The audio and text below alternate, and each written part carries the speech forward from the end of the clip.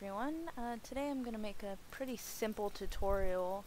I went online looking up trying to find how to make transparent text but with a drop shadow. I couldn't find anything, so I kind of did I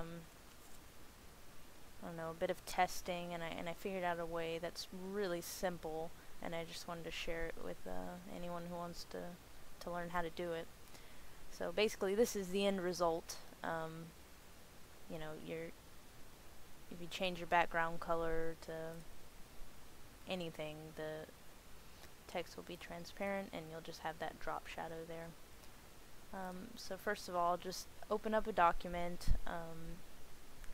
and just pick any type of font that you want, any color. It really doesn't matter. And type in whatever you like.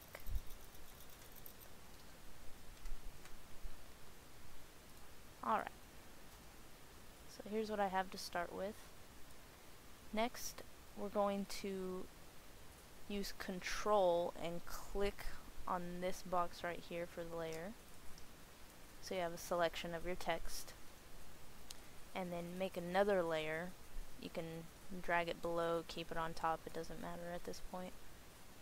I like to make my drop shadow black for this one, so just go ahead and fill that in. Obviously you can't see it, it's below the original layer. I'm going to press Control D to deselect, and you know, however you want your drop shadow to look. So if you want it pretty thick, you can do something like that. If you want barely a little line, you can do that. Let's say I want a pretty thick one, so go ahead and do that. Now, since this layer is actually a little offset from the original text layer, what you can do is extremely simple. Just Control click on this layer again, so it'll have that selection,